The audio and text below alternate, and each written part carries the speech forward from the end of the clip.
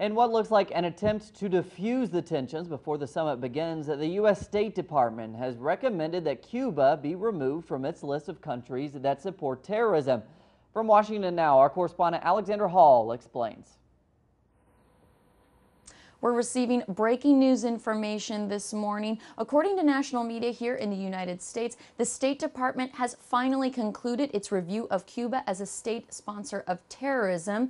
That recommendation has been sent to President Obama to remove the Caribbean nation from that list that also includes Iran, Sudan, and Syria. Now, it's important to remember that President Raul Castro of Cuba said at a CELAC meeting in January that he couldn't imagine that diplomatic relations could be reopened as long as Cuba remained on that list. So, of course, this is the removal of a serious roadblock in the normalization process. And, of course, it came just in time. As we know, President Obama and President Castro will be meeting at the Summit of the Americas this week. And for the first time since normalization of diplomatic relations was announced last December 17th, after decades of diplomatic silence.